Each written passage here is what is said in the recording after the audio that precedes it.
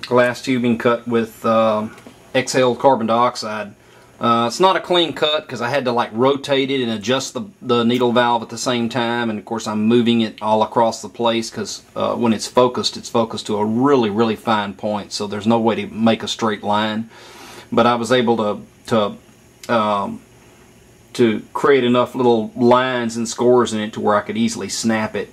And that's a piece of xenon glass tubing for like a xenon lamp, I think it's an 800 joule, 1000 joule xenon lamp. It's pretty big. It's like arc length of over 9 inches long, total length of maybe 10 or 11 inches.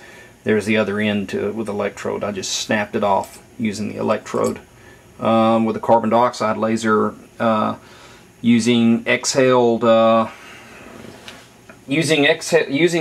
Basically exhaling into a balloon.